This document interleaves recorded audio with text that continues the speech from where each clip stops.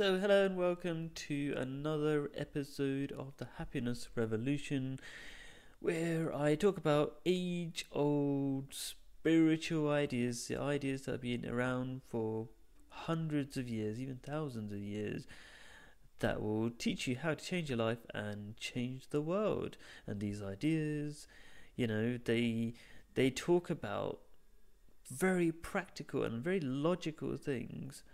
If you contemplate on them, they really do make sense. So you don't need to just believe in these ideas. There's a misunderstanding about faith that you just believe.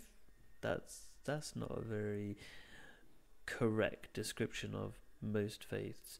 There is some weird blinking going on. I don't know what's happening with my software. Hopefully my computer's not going crazy. Anyway, so let's talk about the 4 steps to happiness. I've talked about it before, but every time I talk about it in a slightly different way, because as with all the things I talk about, there's slightly different angles, more to be explained, so that it helps you more. Anyway, so what are the 4 steps? Very briefly, the first step is wishing well for people in your heart, at least. Okay, but verbally is even better. And you wish them peace.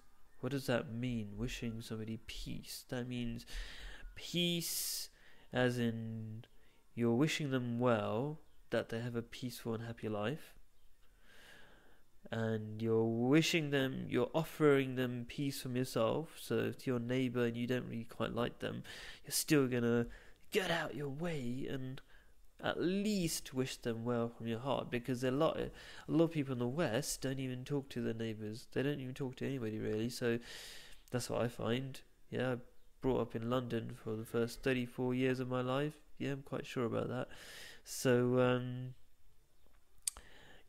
so people don't really talk to each other, so you might not verbally say it, but at least say it from your heart. Feel it from your heart. Okay, what does that do? That starts a domino effect. And that takes you to the next level where you start having love for humanity. When you have love for humanity, what happens is it opens up your heart in a very positive ways. It opens up your mind, I should say, because when you're feeling negative, and unfortunately being negative in the West is a kind of there's a misconnection, I should say. How do you say it? Misunderstanding, or a connection that shouldn't be made. That if you're suspicious of a fact or suspicious of an idea, or you're negative, that's somehow clever. That's not clever. Clever is trying to find truth wherever you can find it. So it opens up your mind. Love opens up your mind to the possibilities and lets you start absorbing truth from different places. And when you start absorbing truth from different places, you begin to realize the world isn't quite like you thought it was.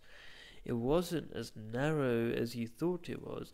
There are lots of positive things happening all around you. And you go, right, it's possible. The world can change. So when you have love, you begin to believe. And you begin to, when I say begin to believe, part of that means you begin to hope. But also you begin to believe because of understanding, your greater understanding of what can be. You begin to believe more in spiritual ideas, where before, especially these videos are for people in the West especially. I don't do these videos particularly for people in the East, because I've been brought up in the West and I understand people in the West better than I do in the East. So it's not that people in the East don't need any help. In fact, they're kind of trying to take up Western ideas, because it kind of, at a surface level, this materialism looks good, right? That's why people in the West took it up in the first place, right? But I can see more and more people are leaving this fake happiness of materialism.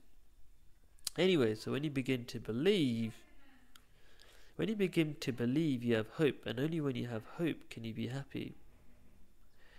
Because hope is needed for happiness to feel positive about what can happen. Say you got loads of money or whatever, but then at a certain moment in time, but you don't have hope for the future, and you worry that you might lose all your money tomorrow and all that kind of stuff, which is a very natural thing to do, natural feeling to have.